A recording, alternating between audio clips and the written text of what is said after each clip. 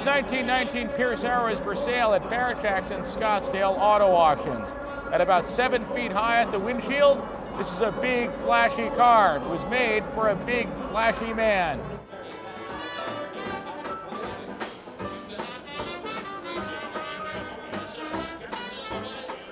This car was custom built for Roscoe Fatty Arbuckle. You might not know that name, but in 1919, he was the highest paid movie performer in America, pulling in even more money than legends like Charlie Chaplin.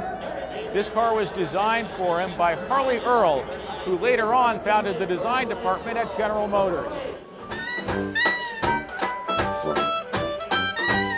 This eye-catching automobile would certainly make a nice addition to someone's collection, but whoever's going to own Fatty's car might need to make a little extra room in the garage.